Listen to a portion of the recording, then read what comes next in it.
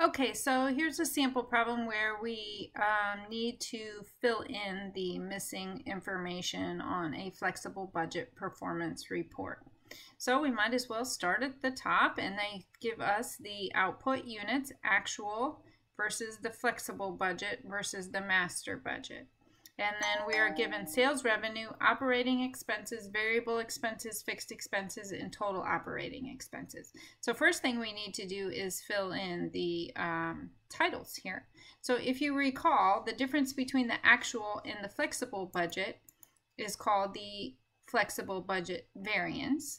And then the difference between the flexible budget and the master budget is called the volume variance.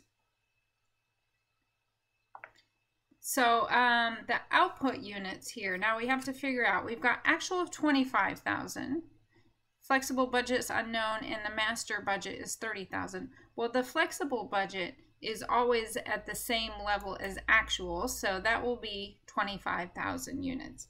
Sales revenue, actual was 240, and we had a $5,000 favorable variance. So if that's favorable, that means that my flexible budget was lower at 235 because our revenues were higher than what we had budgeted for. That would give us a favorable variance.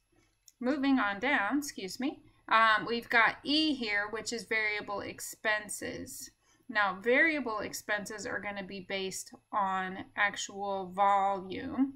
So we'll have to work backwards here.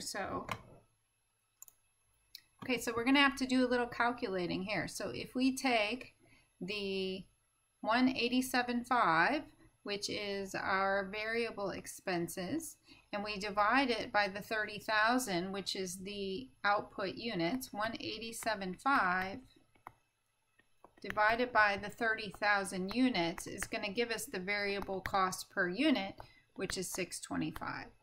Then we can just multiply that times the flexible budget of 25,000 units, and that gives us, let's take a peek, 156,250.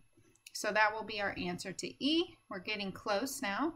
We need to fill in F, which is fixed expenses, and the flexible budget variance. Well, fixed expenses will be based on the master budget. Fixed expenses are fixed, right? So at 23,000, that tells me that we have a difference between 23,000, which is our our master budget fixed expenses, minus the actual at 15,500, which you see is a favorable variance then of 7,500. We came in lower on fixed expenses than what were estimated.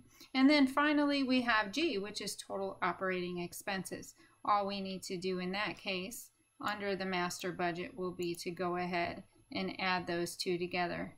187,500 plus 23,000.